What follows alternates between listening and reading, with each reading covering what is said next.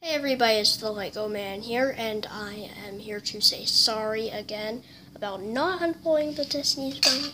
So I have the Millennium Falcon here. This is like the third retake, so this is going to be a silent video, and I'm just going to open up stuff.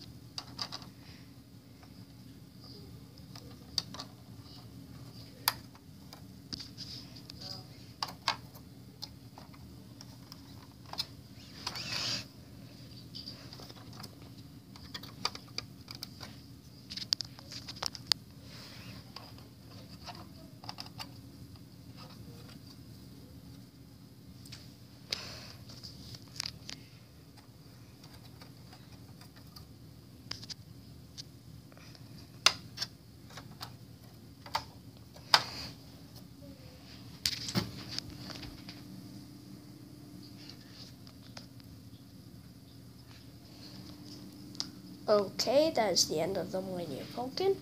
I will not be showing you the bottom, but I will show you the hyperdrive.